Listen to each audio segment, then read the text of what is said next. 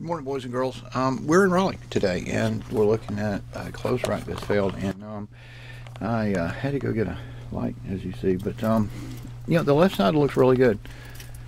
You know, it looks like left sides are supposed to, because there's the catch mechanism that the rod actually went into. And let's see if I can pull that with one hand. Look at me. Never cease to impress myself. Oh, I'm sorry. That finishing nails going directly into drywall. You know, that sounds hard, which is a little bit confusing, because when you look at the screws on the back of this guy, which is right here, that's drywall. So maybe the screws weren't quite long enough.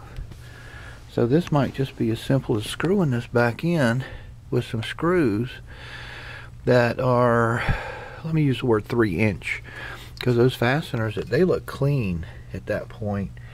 A clean meaning that they don't have drywall on them. So I think they hit wood after they got past that point, which is a 1/2 inch mark. So let's work on that premise. Also, let's get another one of these guys. I'd like to put one here. Listen to the difference in pitch.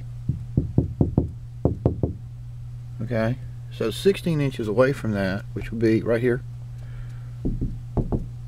So we can put one right here. So one goes here. We'll put that one back there. We'll put the clothes rack up. And our friend needs a new light that emits more light than this light. And you put a camera looking at a light, all you see is a light. So anyhow, thank you a lot.